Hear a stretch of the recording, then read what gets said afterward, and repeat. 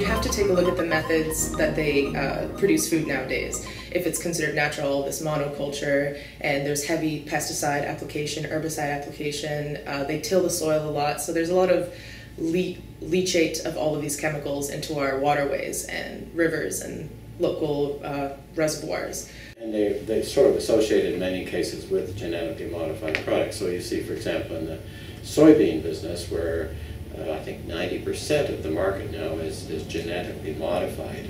And that means essentially that the plants have been altered in order to accept the pesticides. So what's happened, interestingly enough, of course, is that as you apply Roundup year after year and you do uni crops, is that the weeds begin to diversify and then they become resistant. And so you then have to put even in more, double the amount, up to double the amount of Roundup onto the soil.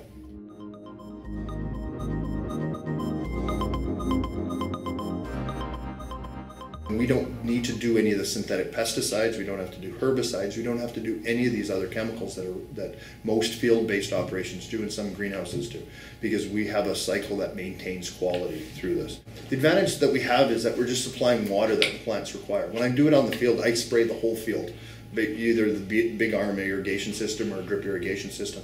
Water percolates down through the soil profile and we lose that water. What we are supplying, we provide, and then any runoff that happens from this, we actually have a collection system which recycles this thing.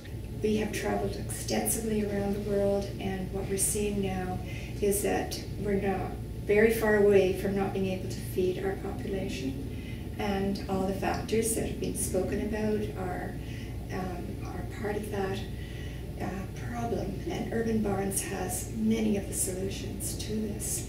So I think that this is extraordinary, and with the combination of what is really important now and what people are asking for is how can we feed the planet, how can we save the planet? The answer is right here.